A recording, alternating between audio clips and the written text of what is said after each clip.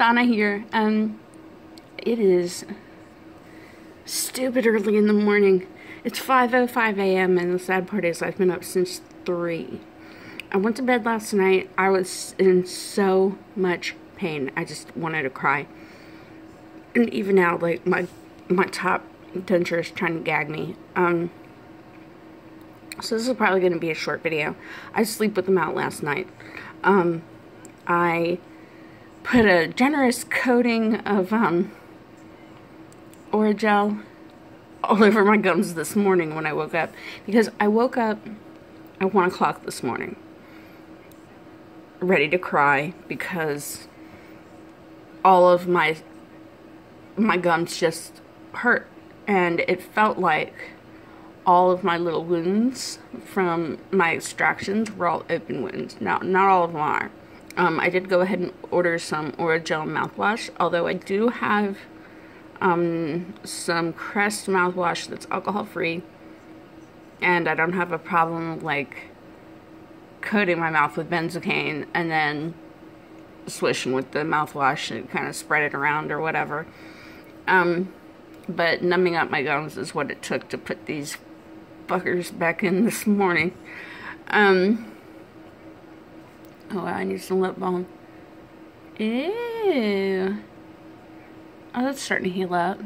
Oh, good. Hooray. I wish these would fucking go away. I'm 37 goddamn years old and I still break out like a fucking teenager every time my goddamn period comes around. So it's like the period before your period. Yeah, still get that. Thanks, Mother Nature. Bitch. Friday cannot come soon enough. This is Wednesday. My appointment for my adjustment is Friday. The more I talk with this top plate in, the more I feel like I'm going to puke all over the desk in front of me. So I'm probably not going to wear it most of the day. I had it out for a lot of last night before I went to bed, and I'll probably take it out for a good bit of today too. I'm not planning on going anywhere, so I don't have anywhere to go until Friday or Saturday when the adult Easter egg hunt at Chandler Park is happening. I signed my husband and I up for that, and I'm super stoked to get out of the house for one night. I don't normally go a lot of places and do a lot of things because this was all gross before. Yeah, super excited to go out on a date night in public. What? When's the last time I had a date night in public? Our last wedding anniversary, I think we went out to Soban for dinner, which is like a Korean food place. It's super good. I actually kind of want to go there again for our anniversary this year. That's coming up on the 19th of next month. But I'm not sure that I want to go for Korean food. I don't know. It's basically a tradition for us at this point. Anyhow, that's it for now. If I have more to say later, the camera's coming back out, baby.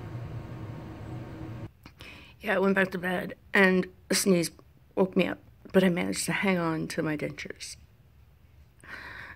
Also, I learned that, I can't hold the camera still in my left hand. No, also I learned that it is doubly important to stay on top of your pain management when you are out of pain meds. So, benzocaine, wherever you can find it, acetaminophen, ibuprofen, take all that stuff, and don't forget, set an alarm while you're asleep, because you're gonna wake up hurting if you don't. That's all.